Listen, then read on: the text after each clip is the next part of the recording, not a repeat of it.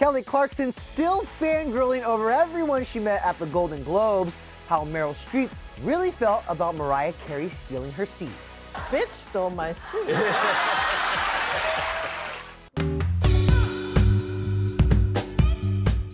Hey everybody, how we holding up? I am like on day 3 of my work week and it's only Tuesday. Also, I'm an idiot. I'm doing a 3-day detox, which means no coffee, which means I'm not well. So we just wrapped up the Golden Globes, and if you watched our live recap yesterday, then you know that Mariah Carey apparently stole Meryl Streep's seat during the show. Well, Meryl got a little sassy about the snafu, sharing her side of the story on Jimmy Kimmel last night. Bitch stole my seat. Yeah,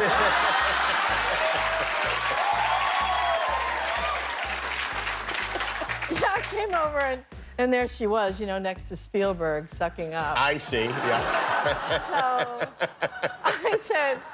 So I said, she said, oh my God, they made me sit down because, you know, we were moving. They make you, you know, they say 5, 4, 3, 2, 1, wherever you are, everybody has to drop to their, you know. It's like musical chairs in a way. Yeah, it kind of is. You were left out. Yeah, I was left out. But I said, no, stay there. And I said, I'll sit on your lap because, you know. Yeah, why not? Look comfy. All right, I need Mariah to sample Meryl saying bitch stole my seat into her next single. I'm just saying. Well, listen, Mariah wasn't the only star at the Golden Globes to have a chance run-in with Queen Meryl. In fact, Kelly Clarkson is still shook by meeting the Oscar winner. She ran home with her gown still on and told fans all about it on her new web series, Minute and a Glass of Wine. So I don't know if you noticed, if you watched the Golden Globes tonight, but this cheek has been caressed by Meryl Streep. Oh my God, I had such happiness that night. That's right. It's fine. It's not a big deal. I'm not even sure she knew who I was, but she was really nice regardless, which makes her like an even more amazing person because she'd just be nice to anyone. And my husband could hear her talking with all the people like while we were waiting, and he said that she was very lovely. Now that's cool, but Kelly also got to finally meet someone 12 years in the making, Steve Carell, who gave her a literal shout out in 40-Year-Old Virgin. You remember the one. No, Kelly Clarkson! Okay, even though Kelly has always wanted to meet Steve, it never happened until Sunday's Golden Globes.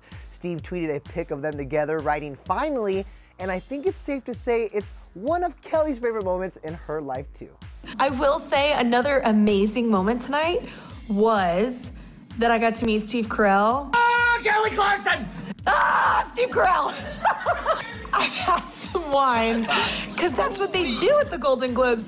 But anyway, I got to meet Steve, and he was so awesome, and his wife. And I love when you meet people you love, and they're so lovely.